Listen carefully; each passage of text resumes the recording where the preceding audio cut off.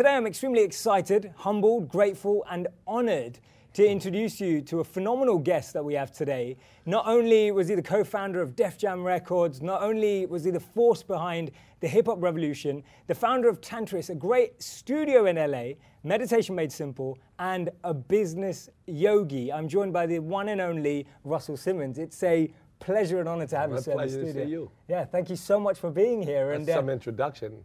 Yeah, well, it's Thank true. you. It's true. It's true, and it's from the heart. It's from the heart. And I mean, you've got this move to LA. The studio's just opened us. Tell us how it's going. Well, that's a long-time dream of mine. I've been practicing yoga for over 20 years, and I practice in a very devotional space here in New York, the Jiva Mukti. And then I found, when I moved to LA, and even before that, actually, I found I like practicing in the heat. And there were no devotional places. You know, I went to LA and I found a great studio, but I found that there was still no yogic science being taught during the asana practice. And I thought it was a great idea to do something that was a devotional place, you know, that people could learn. Yoga is the science of happiness. And people to learn these life skills or these practices more than just the asana or the physical practice. And so I kind of merged the two and try to make it fun. It just opened, it's called Tantris. It's 9200 Sunset.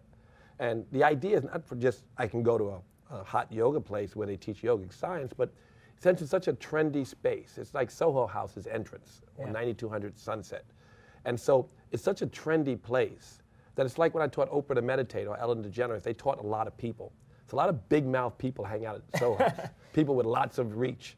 And so if we make yogic science as popular or just a little more popular, right, then we'll be changing the vibration of the universe, because the yogis, they're more compassionate, aren't they? I mean, that's their goal, at least, to be. And I would guess that the collective yogis operate more from the inside, right, than they do from the world's fluctuations and noise. And so these people, because of their quest to go inside, end up becoming the people who save the planet, who save the animals, who vote to help others, to give others the same kind of opportunities and success that they achieve for themselves.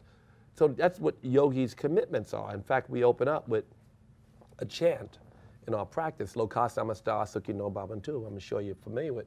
It means, may all beings everywhere be happy and free, and may my thoughts, words, and actions contribute. So that's a yogi's commitment, to give other people and other animals and other species and even Mother Earth to something. It means to give all, everybody what you want for yourself. And I think that that's kind of a mantra for us as practicing yogis. And the more people who practice the asana practice, the millions of people who practice yoga, if they got invested just a bit more in yogic science, then they would all move towards a more compassionate place. So that's why we built Tantris. It's long-winded, but you know, it's a passion project of mine.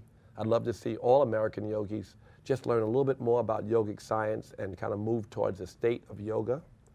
And that's why I did it. So that's my new project. That's incredible. It sounds phenomenal. I love the way you're going to the heart and the essence of the core of yoga and allowing people to really access that. I'm really hoping that all our viewers and people out there, anyone who's doing yoga, is going to take up that. Just simple ideas. The Yoga Sutras is a science book for happiness. It is the Bible of yoga. No one knows how old, but certainly over 5,000 years, right?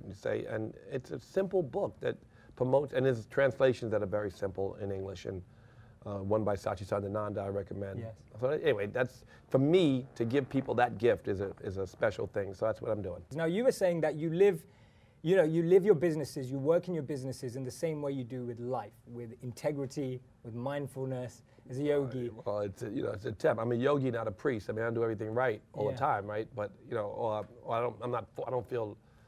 feel like I've been learning, always and evolving some. And I do less harmful stuff than I used to, and that's just, the practice. As we know, we're evolving. I mean, you've been a monk. I love your story. I mean, I don't have the courage to be a monk just yet. You're doing phenomenal amount more through business, which is phenomenal to hear, and it's great. Well, that's very sweet of you to say. I think that your intentions are much greater than your actions, especially if your intentions turn into actions, like the work that you did as a monk. But anyway. It's a fun trip to LA. Moving to LA and doing what I'm doing is really exciting. The film, we have lots of films in development, lots of TV stuff. We did a show for CISO last week, great shows. That CISO is a new app on NBC. We have a new show on Spotify called Rush Hour, where the artist gets in the car and makes a song on the way to a warehouse. He performs it. Oh, wow, incredible. And that's a special show. It's called we changed it to Traffic Jams, that's called. Nice. And so there's a lot of TV and film projects in development and being made, and that's fun and exciting. You know, opening the yoga studio was, I can't even tell you how much fun that is. Yeah, who turned up and what was there, and how was the energy on the opening night? Oh, the opening night was great. I mean, you know, it's a process, you know. The teachers, finding teachers who have studied in scripture as we want is a challenge. You know, you told me your buddy was one of the teachers. What's her name? Kumi. Kumi, yeah, she's wonderful. She's on her way to India, though. Yeah. So, like, you know, a lot of the teachers who are really trained are always traveling and giving. But I think my teacher training, a lot of the teachers who I ended up hiring probably couldn't pass it. But we'll, you know, all go through the fire and all go through a process. This month, we have a theme, which is the Second Sutra. You must know that. Yes. You know the Second Sutra? It's the simplest of all the sutras. In a way, it explains what is yoga, but then that still is, it's about the cessation and fluctuation in the mind, or when the mind is quiet and you see God in all things, right? So that's the state of yoga. So that's the first theme for the month. And also, you know, like I told you, the intro is Loka Samasta, the commitment. And the outro is Umburo Sri Satguru Bhagavan Ki, which is victory to the highest self. So it's just meant to bring enough spirituality. And for instance, we try to make it cool, or it's not going to make you like preach to. Yes. Like we're using Krishna Das for music inspiration and Kanye West. Yes. Right? So it's going to be like next month is Bhagavan Das. Are you going to put them both on a stage? Are we going to see them perform? No, they're the inspirations. I mean, we do have a Krishna Das concert coming. Sure. But no, just the teachers during class will be heavy on hip hop and soulful music and whatever music doesn't, you know, mess the nervous system up too much, along with devotional music. Amazing. So you are bringing that spin of keeping the hip hop tradition there. It's going to be fun, though. I mean, we want it to be fun. Yes. Right. And we want to spread just an interest in yogic science to all the people who practice asana practice. And I love that vision. We need to get it out to everyone, and everyone needs to feel it's accessible, relevant. That's right. And that they can actually practice and demystify that whole process. Right. You know that I've written 4 books on yoga, Yes. and all of those books are meant to be, and that's all as I can do. My daughter said that my last book was remedial at best. I thought that was good. She was 11 when she said it. A book before last, and that's as highbrow as Daddy can write. So he, you know, the book about yoga, about the state of needing nothing or the state of presence that we refer to, is called Super Rich, right? And operating from that abundance is a kind of a practice for, you know, achieving things in the world. But operating from a state of needing nothing is really attractive. Needing nothing attracts everything. So that was Super Rich. And so I find ways to give people these basic tools that all the prophets talked about over and over in different languages and different times. They were different colors. They said the same things. Yogic science gives you those things as well, right? Even predating those prophets. So it's just simple and it's easy, and our yoga school should feel the same way. It should be fun. Yeah, definitely. I mean, I went to yoga because there were so many hot chicks there. I know you were a monk, but I went because... That's how you started? That's why I went. I know a lot of people who started that way. That's right. Yeah, and then they became monks. The ones that I know anyway. Oh, yeah. I'm seeing a lot of love for your love for animals. So love that he speaks on animals and all beings living free of suffering. So there's a lot of, I mean, that space reminds me of my most recent series of tweets, my Twitter rant. Let's go for that. My Twitter rant was to Donald Trump, to the real Donald Trump. Yeah. And it was thanking him for taking the meeting with Al Gore and suggested to him that he could be the greatest president of all times. And it would be pretty easy for him to just be himself and be independent. And the example, I mean, he's got surrounded by people who are not the kind of friends I know him to have, but that's okay. But you got to realize there are so many things that are so obviously wrong with our democracy, our flawed democracy, and Citizens United helped to promote those things even more, is the influence of business over our government. And here's a guy who's already rich. Wait, Mayor Bloomberg, I didn't support him in the beginning either, but he became my good friend. I supported him 2 more times. I'd love to be able to support Trump next time. But I'd like to see him do something really simple, and everybody can think about this. First of all, the greatest cause of global warming on this planet is the cows. So instead of giving them $50 billion to underwrite the poisoning of our planet, destruction of our planet, I mean, it's all the water and the grain and the rainforests and all the stuff that goes into feeding cows, the oil, I mean, all the shit goes in cows.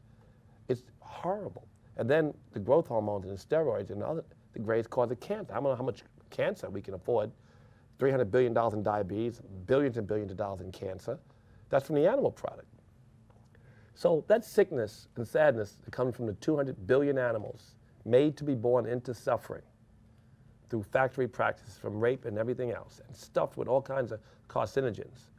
That process, we should not underwrite that process, knowing that it's poisoning our children and destroying our planet. We should, in fact, tax beef, like they do in Denmark. Tax beef and tax carbon. Remember Bernie Sanders talking about he wants everybody to school? Yeah, you tweeted him too, right? Yeah, Bernie Sanders said he wanted, but then he said, he liked his farmers. I don't know what farmers he's referring to, Bernie, because there are none. It's factory farms, and they're poisoning our planet and destroying our children.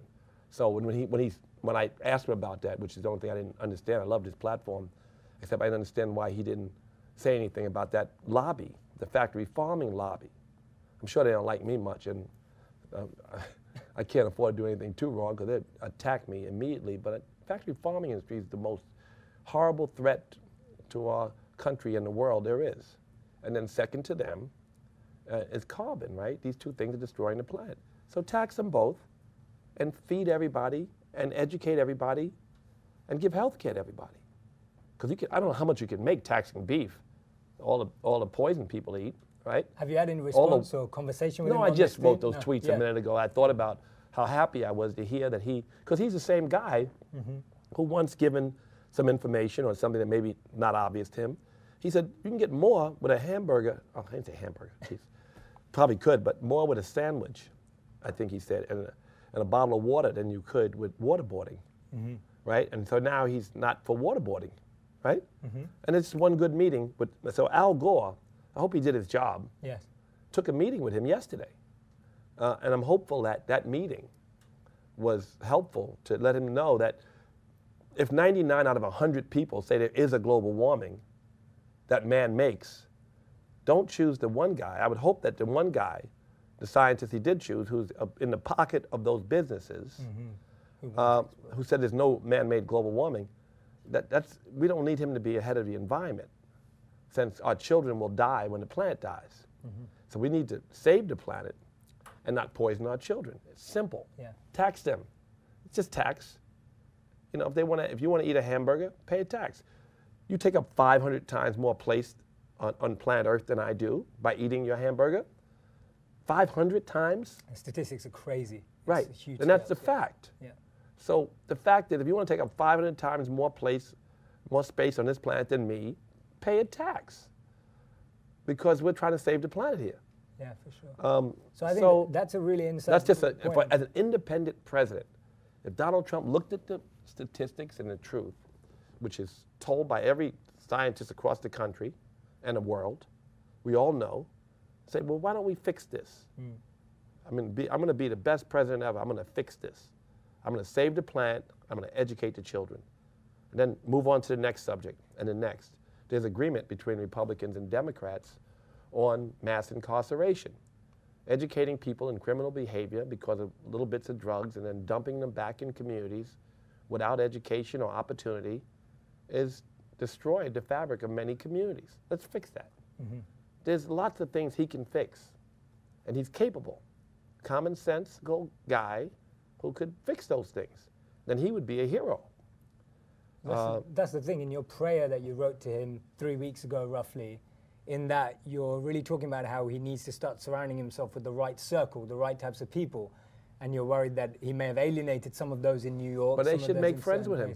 They, make friends with him, because he's the president-elect, and God knows he's a lot more independent than Mike Pence, who I think has got his ideas fixed in stone. Some of those ideas are hurtful to the masses. And I think that if Donald Trump, looks at him from his, own perspective and is not too heavily influenced by some of the people surrounding him, that he's chosen some too, then he'll be, good. He can be good. I mean, I know it's, a stretch. And of course, not good. I mean, we're going to march and keep protesting. And just like we won in Standing Rock, a really good piece of justice for a short time, hopefully for a long time. I mean, you can't. Could you twist out the water in Beverly Hills like they did in Flint, Michigan? Yeah. The governor be in jail, right? If what happened in Flint, Michigan, the environmental racism that exists in this country, if it happened in Beverly Hills and someone didn't tell people for a day, they'd be in jail. Never mind years of poisoning people and constantly poisoning them today. You know, and if I had any beef with President Obama, who did an amazing job, drinking the water on TV, you don't give your kids that water. I'm not giving Ming Lee that water. So I don't care what filter they have, that perception that you can drink that water, you know, it was not something we wanted to promote to the world. So that bothered me. I know people got mad when I said it, but, you know, I'm critical of the Democrats because they're the ones underwriting, for instance, they're underwriting the poison that we're talking about now. They give $50 billion to the manufacturing of the animals that I talked about to poison our children and our planet. And God knows how many other lobbies have gotten to them as they have the Republican Party. So this is why an independent president can make a break. Doesn't have to be a genius to make a break from the obvious mistakes that are being made because of business influence. And to be a real president. Michael Bloomberg, I didn't support him. But I supported him in the second and third term, which was something that people questioned whether he should have a third term, because he was an independent. I didn't like a lot of what he did, but I liked his independence because he got things done, things I didn't know if were going to be good or not. That turned out good for New York because he was independent and honestly was not influenced by business or money or people's neediness. He just did what he thought was right. And he was a really good mayor because of it. In many ways. He cleaned out Occupy Wall Street.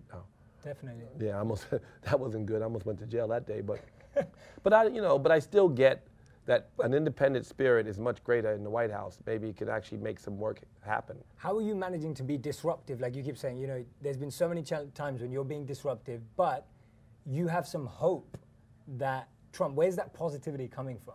You ain't got nothing. What the fuck else can you be? You got your choice. You ain't got no choice to do what is, you know, it's in front of you. I went to sleep that night. Everybody's freaked out. I was like, whatever, it's what it is. And you're doing. I campaigned so hard against him. I mean, obviously my 30-year friendship with him was a lot less valuable than than who was going to be the president. So I campaigned so hard against him. Yeah.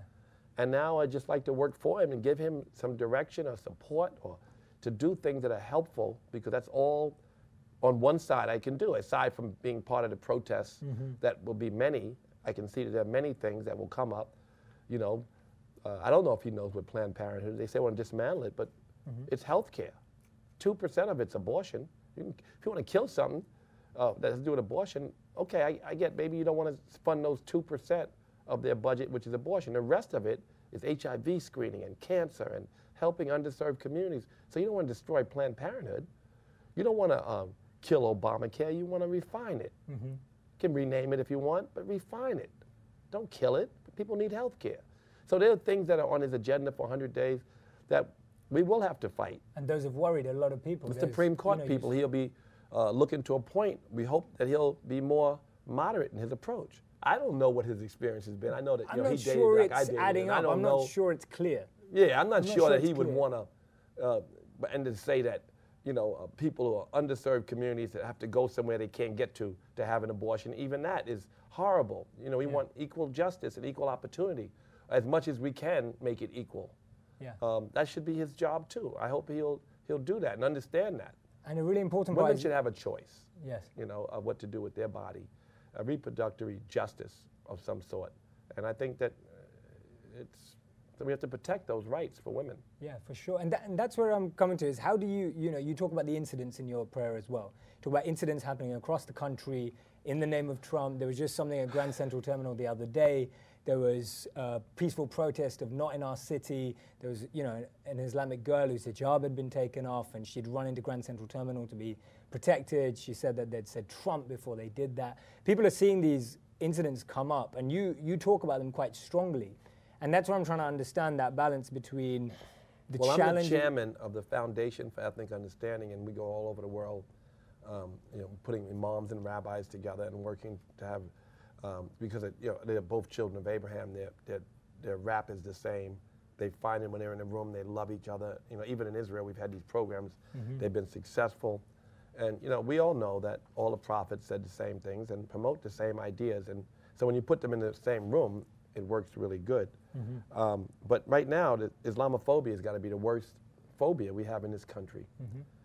And that the abuse of Muslims. We have a program right now, in fact, it's running called Muslims Are Speaking Out, because this idea that Muslims are not helping us or in the war against those extremists is insane, because, you know, 97% of the people killed by ISIS are Muslim, right? So it doesn't make sense to think that the 99%, 99 point whatever percent, 9% of the Muslims who are not radicalized should be, you know, should be demonized, right? But, you know, Americans don't know that. So that's why we promote this idea about Muslims and their peaceful work to fight terrorism.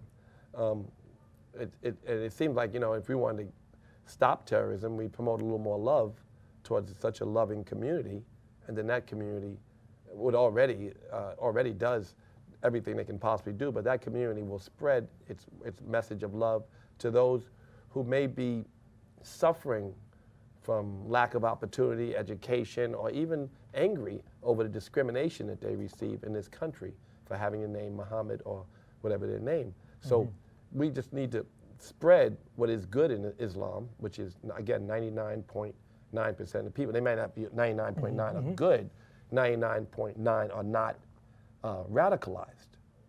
And that's, you know, that's statistic. I think I read that here. So, so I think that's an important thing that he can do, is to try to say that he's not the leader of hate in any way whatsoever. I know he said it, but more convincingly, you know. And I mean, you were talking about your younger daughter just earlier as well. How were you explaining this whole scenario to them? I know there's been a lot of challenges, parents saying, I'm not sure how to talk to my children, I'm not sure how to talk to them and their friends. How did you do that? My daughters are so well-read and smart and thoughtful that they have to explain it to me. So I don't really have to. My daughter wrote a beautiful piece on Donald, which is much more interesting than the one I wrote that you read and that was spread around so much. So they really explained to me what it is. What have they been saying? That wisdom would be really useful to... Well, Yogi, just, you know, she's known Donald, met him over the years. She's just disappointed in the position that he, you know, to win an election, a lot of people have compromised themselves and aligned themselves with people who are not necessarily inspiring characters, you know, just to get their constituency. I would argue that the constituency that the far right, alt-right has is so small that it wasn't worth protecting. But he's in office now. Let's hope that we can turn him around and get him involved in helping underserved communities, which is what he said he wanted to do, helping African Americans, which is what he said he wanted to do, and then forget the African Americans, the minorities, which almost half this country is. Forget just that, just all America, leadership for all America, and to make choices that'll be helpful to them, and not favor business so heavily that it poisons them. And the part of you that believes him or is with him, is that because of your friendship of 30 years? Or no, it's my belief in humanity. Right, okay. In general, and I think that it doesn't matter if my belief in him is a belief that anything is possible as much as anything else. I don't like the choices he's made. I don't like a guy who's, you know, known to be a racist being, you know, selected. I don't like a guy who doesn't believe in it. In man-made, that doesn't believe in man-made environmental destruction. I don't believe in that. I mean, that's crazy. 99% of people don't believe in that. So obviously he's made choices that have proven us that he is going in the wrong direction. But I think meetings and support and push from us and push back from us. I didn't say don't push back. No, I didn't say don't take to the streets. Yeah, I didn't say don't protest. I didn't say don't use your voice, disapproval for things that are hurtful to humanity. I said there's a push and pull. You know, so somebody's got to be there to pull. Yeah. But we certainly should push back. All of us. You know, we should protect what we love about this country, and the Constitution first, and everything else that's being threatened by and it's a constant threat.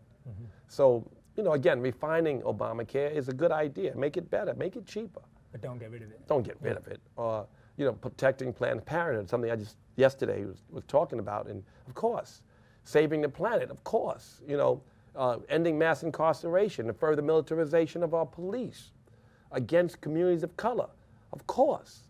You know, getting the attorney generals to look into these cases when the local DAs don't. And like in New York State, we have a special law that we imposed just now through an executive order about police brutality. But we need to have access to the GoPros when you talk about you know, localized police issues. And we need a president who understands why we should see the footage from GoPros, and everybody should have a GoPro. Yeah. The president promoted that he would underwrite or support GoPros in the cities from federal funds. Of course, we want to see what police are doing. Police should want to be seen in what they're doing, and it should be transparency. So there's a lot of things we want, and yeah, a more compassionate campaign and another candidate in office would have been more desirable for us as a starting point. But we have what we have. That's my point. We have what we have. Yeah, and we start from there. Yeah. We start from there. And do you think this is an activation point for the younger generations? Do you think this is a time where they can wake up, rise up, they need to stand up for what they believe in and respond from what you've seen in your life and all the wisdom that you've seen? Is that what you expect from them? If anything that good will come from our current political climate, it'll be that compassionate people stand up and loving people stand up for those values that they care most about because they know they're under threat. And so maybe the good that comes from this, you know, I think the way this happened is one of the ways that this happened, aside from, you know, people struggling and the poor getting poorer while the rich continue to get richer, even under the Democratic rule, you know, from the first 2 years until the next 6 years of, you know, just bickering and nothing happening. They see that no one has done anything for underserved communities. And so the people who voted for Obama, many of them voted for Donald Trump. They want change, and they want an equal system. And it's this equality they're fighting for is one that we should all be fighting for them. So, you know, that's I think the core of what we all want, right? Is to give everybody the same opportunities and love and respect that we get for ourselves, or that we ask for ourselves, to give that to others, of course, right? Yeah, definitely. And we've got another question flying through here as well. Did you ever talk with Donald Trump in your friendship about meditation and yoga? Did you ever have those discussions? And if you had a meditation for him today, what would it be? Well, I don't. I do guided meditations. Yes. I just do mantra-based. So the idea, letting the mind settle. You meditate, you don't ask for anything. When you pray, you ask for something. But meditation is like to listen more than to ask. So to sit and listen for inner guidance for anyone, and for Donald also, because etched inside you is what's good for humanity and for you. On the outside is the noise that separates you from that beauty. So the idea that the journey inside for any leader is very important, because then you make decisions not so heavily influenced by the world, but more influenced by God or the higher self. Russell, is there anything that we haven't covered today that's really on your mind, that's really in your heart, that you want to share with the audience? As much as I'm hopeful about our current president-elect being an independent and doing things to help the people, I'm equally as hopeful that we will stand up for what we believe in, that we don't allow our values and our belief system to get crushed for a more angry, less compassionate, and selfish America. We want a more compassionate, loving, and caring and sharing America. And so we have to fight for that. As much as we want to hope for and pray for better, we have to fight for good and better. Thank you so much. Thank you. It was a great pleasure. Those messages are universal. They're accessible. I think there's something that can really help us in reflection rise up. And I really feel that you're doing that. Like when you say you want to give advice as a yogi, you're saying you're giving advice with non-judgment. You're saying you want to work with. I think those are really mature concepts. And I think for a while they've been challenging for a lot of people. But I think they're a good challenge in helping people rise up. I hope so. And I hope so too. But thank you so much for tuning in, and I look forward to seeing you again later on. Thank you so much for tuning with us. Massive thank you to Russell. Thank you. Great to see you, sir.